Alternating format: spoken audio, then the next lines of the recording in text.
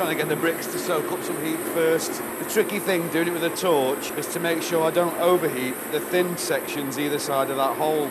I want the environment it's been in to be nice and hot anyway. It's all nice and even.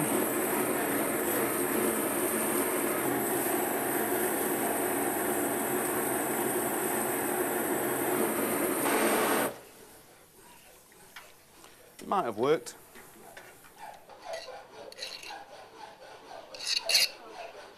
Can do me.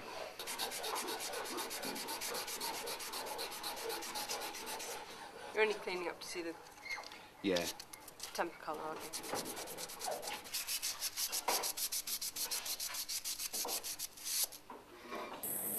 Because that conducts heat really well, the brass. Okay. So the heat will be uniformly conveyed onto this. Yeah. And then I won't have to compete visually with the effect of the flame to see what colour the steel is. It's stainless, it's got chrome and bits of nickel in it, so it doesn't form a coloured oxide as readily as normal steel. So the colours I'm looking for are a little bit harder to pick up. To do this properly for stainless, you need to soak it at the tempering temperature. Soak it? Yeah, for a period of time. Okay. We don't really have the right setup to do that here. You could do it in a gas oven. Yeah. We've got that pale brown developing.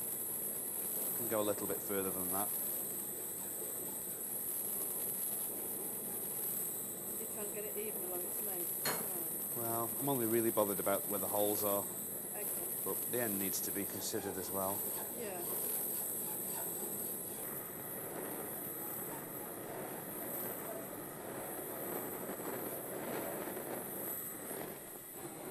Whoa. I'll just leave it at that. Okay.